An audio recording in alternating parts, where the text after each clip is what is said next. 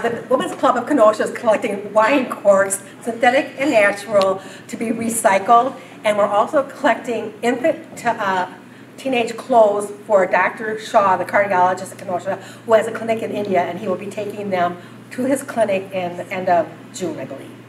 So thank you. Also, I'd like to invite you to, we're celebrating our 130th anniversary on May 1st, and more information will be coming out for that. Cool. Thank you.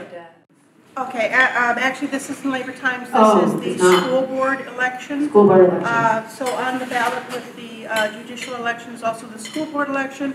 There are 3 seats open.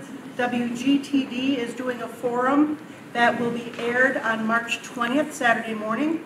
The Kenosha News is doing an online forum, which will be on Monday, March 22nd. So please tune in. Wendy Gauss. Go buy and sell a house with Wendy Gauss. Yes. So my announcement is, number one, I'm tooting my own horn. I closed on my 175th house last week, Friday. Woo. And I just want to make the announcement to everybody that housing inventory is at kind of like an all-time low right now in Kenosha. So if you ever thought about selling your house and you want a free market analysis to see what you could get for it, like honestly, now is the time. We need houses to sell. We don't have enough housing units for the people looking to purchase because our area is growing. So if you have a house to sell, let us know. We'll do a free market analysis for you. These were samples from Terry Lynn Nut Company. For 12 years, I was with an organization that sold lots of these, where we had to sort them and deliver them and all that kind of stuff. 2 years ago, that organization closed. It was Quota International.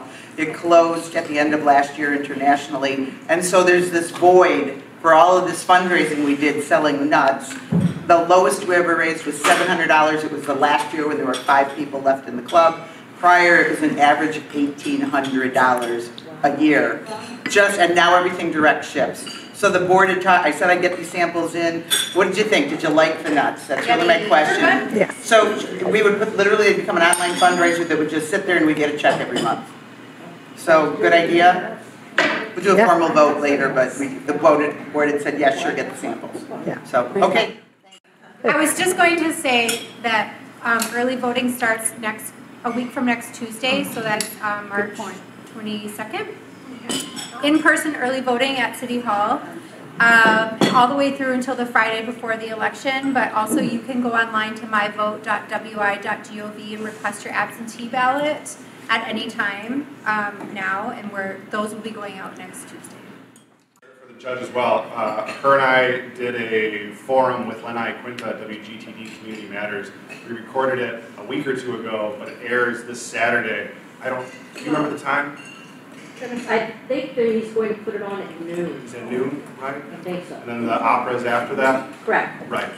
So noon, 91.1 WGTD, there's a forum with the judge and I, Lenai Quinta, asked a whole bunch of questions. So I'd like to tune into that, listen to some more. Please do. Thanks. They also did a forum last night with Amy Cunningham and Angelina Gabrielle, as well as the 2 candidates we saw today, and that is on the Kenosha Women's Network. Yeah, AAW did the forum. Kenosha Women's Network is the post is there, so okay, it's well worth watching.